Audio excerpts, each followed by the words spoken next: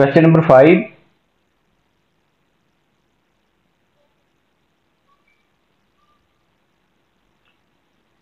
This question is from geometric distribution.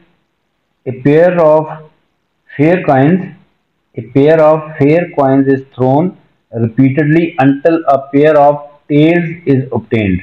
The random variable x denotes the number of throws required to obtain a pair of tails.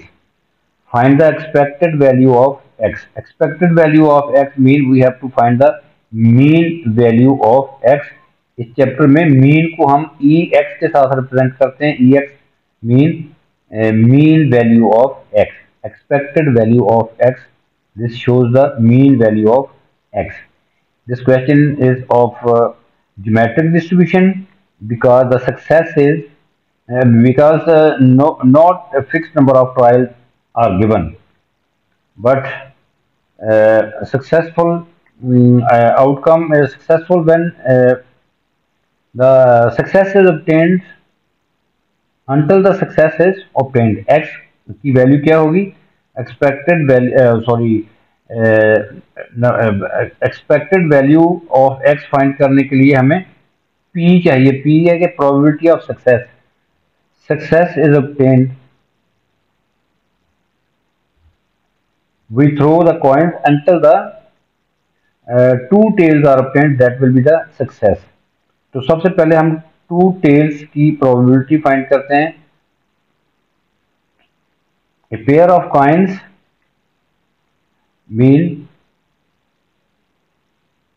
दोनों पे tell हो, तो probability of tell क्या होगी? 1/2 और दूसरी भी 1/2 होगी. तो ये हमारा P आ जाएगा. This means that P is 1/4. Probability of success is 1/4. तो सो EX ज्योमेट्रिक डिस्ट्रीब्यूशन में EX का फार्मूला होता है EX expected value of x will be 1/P. This is the formula to find the mean value of x.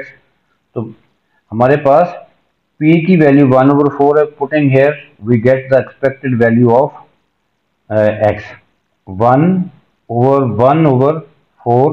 तो ये 4 जो है ये न्यूमरेटर में आ जाएगा. तो we get finally EX expected value of x will be 4.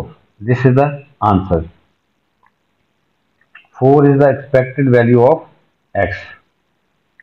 यहाँ पे देखिए ये हमें कैसे पता चलता है. ये क्वेश्चन ज्योमेट्रिक डिस्ट्रीब्यूशन का है. Pair of fair coins. A pair of fair coins is thrown repeatedly until a pair of tails is obtained. दो आपने कॉइन्स जो है ना फेयर कॉइन्स को थ्रो करना है. जब तक दोनों पे टेल आ जाए तो वो हमारी सक्सेस होगी. तो दोनों पे टेल आ जाएगी. प्रोबेबिलिटी ऑफ टेल और दूसरे पे भी टेल. टेल की प्रोबेबिलिटी क्या है? 1/2 और टेल की प्रोबेबिलिटी 1/2 मल्टीप्लाई करेंगे तो वी गेट 1/4. तो सो P probability of success will be 1/4. So this is formula for expected value of x. 1/P. P की वैल्यू पुट करेंगे यहाँ से 1/4. तो 1/1/4 that becomes 4. So this is the expected value of x. Part B of this question is find the probability that exactly 3 throws are required. Exactly 3 throws are required to obtain a pair of tails. Again in this part probability of success will be 1/P. So P probability of success is both tails 1/4. Q क्या होगा? 1 में से P को subtract करेंगे. 1 minus 1/4 that is 3/4. So we have Q is 3/4. Now we will use formula of probability of for geometric distribution. Geometric distribution के लिए formula होता है हमारे पास probability of x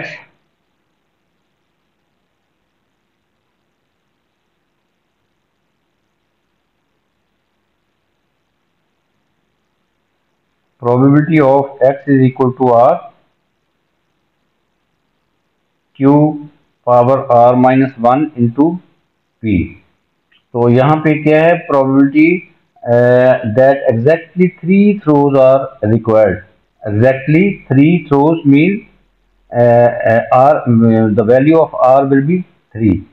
3 throws are required to obtain a pair of tails. तो हम यहाँ पे in place of r we will put here 3. So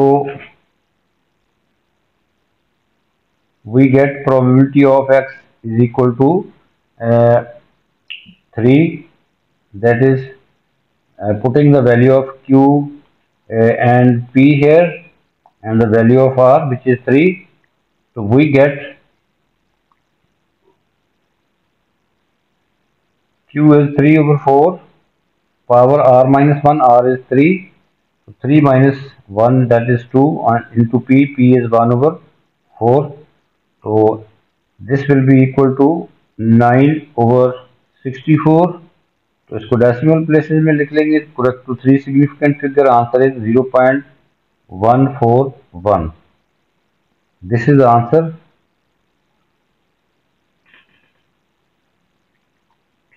Next is part C of this question is find the probability that fewer than 6 throws are required. Fewer than 6 throws are required to obtain a pair of tails.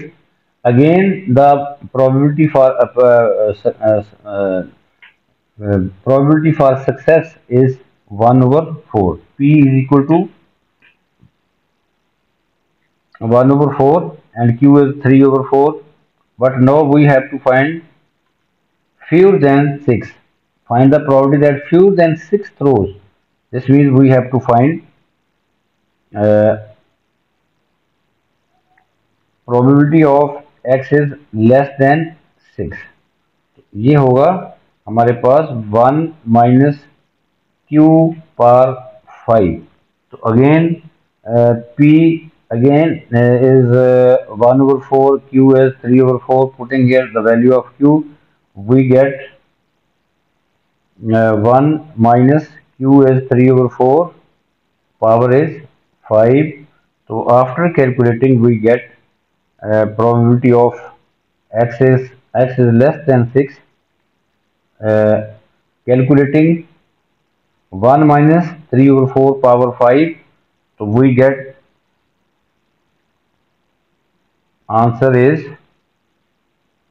0.763.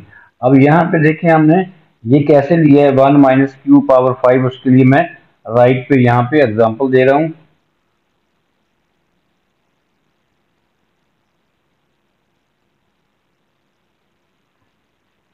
Look at this example. जब inequality involve हो जाती है तो फिर आपने क्या करना, for example probability of x is less than 2. Less than 2 mean कि मिसिंग वैल्यूज कौन कौन सी हैं. Less than 2 mean missing value is 1. 2 से लेस वाली वैल्यूज कौन सी होती है, 1 और 0 होती है बाइनोमियल डिस्ट्रीब्यूशन में. बट ज्योमेट्रिक डिस्ट्रीब्यूशन में 0 हम नहीं लेते, तो जो missing value less than 2 mean only 1. तो so we will find, we will use this formula. Probability of, ये फार्मूला हम लिखेंगे पहले.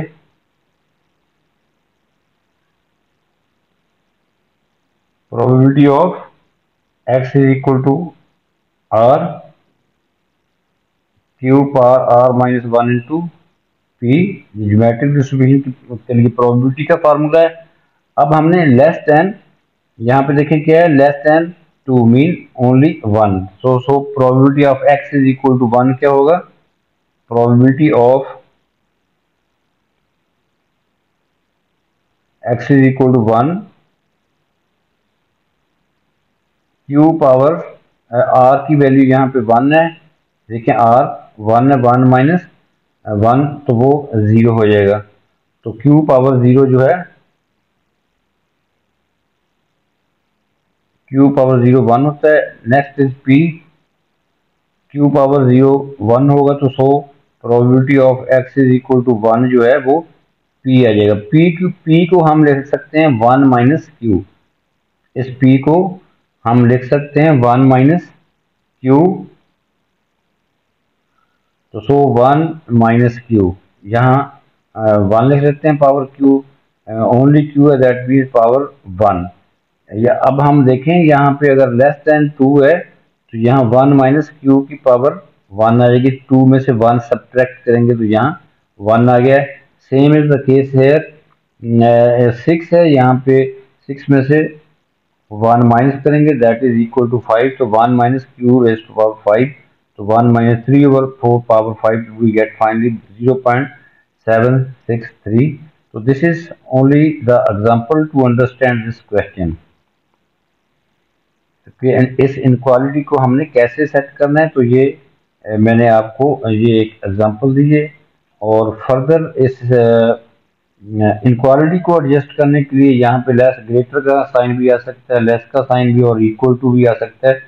Further detail is given in the channel. Go to playlist or you can check the full concepts of inequality that is used in condition geometric distribution.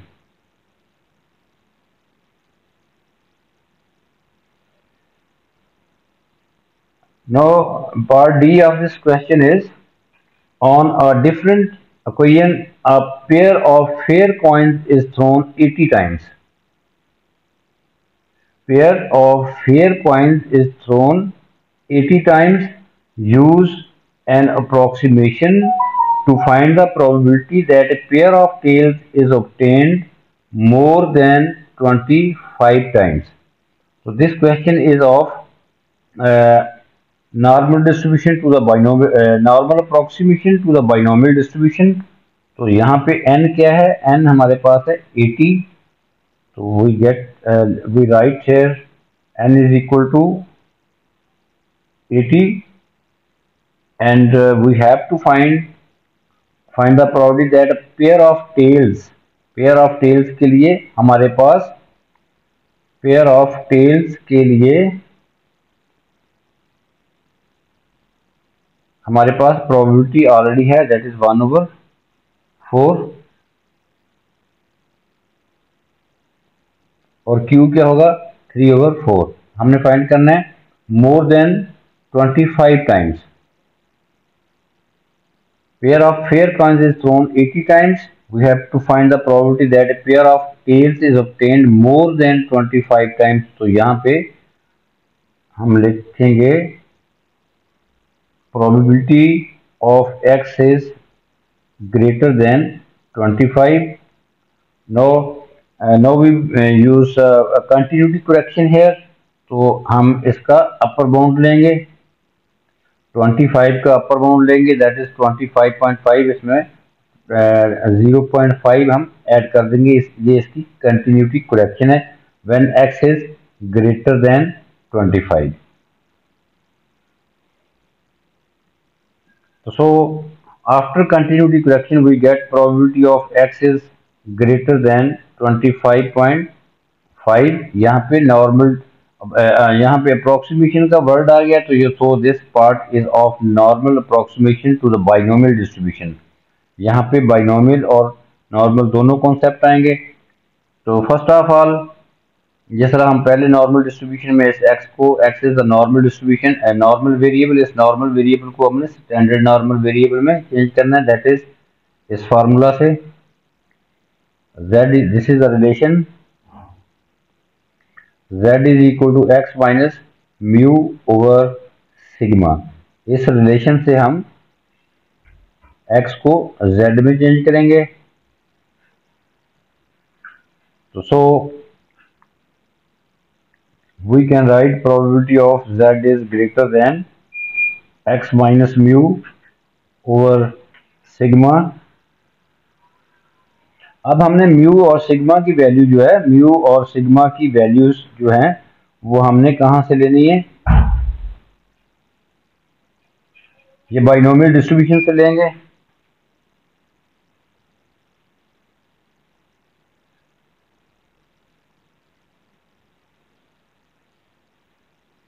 Binomial distribution यहाँ पे हमारे पास P जो है for both tales probability of success will be is 1/4 और Q हमारे पास है 3/4।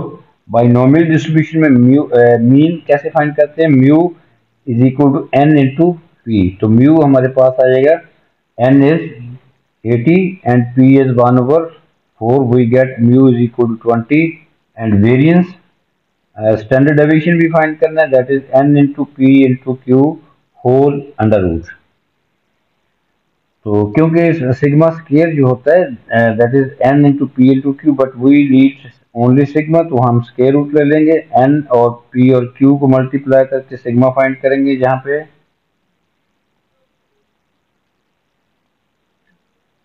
Sigma, so sigma is equal to n is 80, p is 1/4, p is 1/4 and q is 3/4 square root. After calculating we get sigma is equal to 15 under root. आप इसी form में इसको calculation में use कर सकते हैं। यहाँ पे म्यू और सिग्मा की वैल्यू पुट करेंगे तो we get probability of z is greater than 25.5 minus mu is 20, 25.5 minus 20 over value of sigma is 15 under root. After calculating we get probability of z is greater than 1.42. Now यहाँ पे greater का sign आ गया है, हमने यहाँ greater के sign को less बनाना है, 1 में से माइनस कर देंगे, तो इसको 1 में से सब्ट्रैक्ट करेंगे तो we get 1 minus probability of z is smaller than 1.42। क्योंकि हम नॉर्मल डिस्ट्रीब्यूशन टेबल को उसी वक्त देख सकते हैं जब यहाँ पे लेस का साइन होता है। तो लेस का साइन यहाँ पे लाने के लिए 1 में से टोटल प्रोबेबिलिटी 1 होती है, 1 में से लेस देन 1.42 को हम माइनस कर देंगे, we get that greater than this. तो so we can write in this form. तो अब हम यहाँ पे लेस का साइन आ गया तो इसको शॉर्ट फॉर्म में यूज कर सकते हैं, फाइव की टर्म में लिख सकते हैं 1 माइनस 5 1.42। अब हम 1.42 को, ये this is the value of z, इस z के अगेंस्ट नॉर्मल डिस्ट्रीब्यूशन टेबल में से प्रोबेबिलिटी फाइंड करेंगे। प्रोबेबिलिटी ऑफ 1.42 नॉर्मल डिस्ट्रीब्यूशन में से देखेंगे, नॉर्मल डिस्ट्रीब्यूशन टेबल में से देखेंगे तो we get 0.9222। This is the value of 0.9222 जो है, this is the probability of 1.42। This 1.42 is the value of z। तो सो अब हम इसको कैलकुलेट कर लेंगे तो we get finally the answer is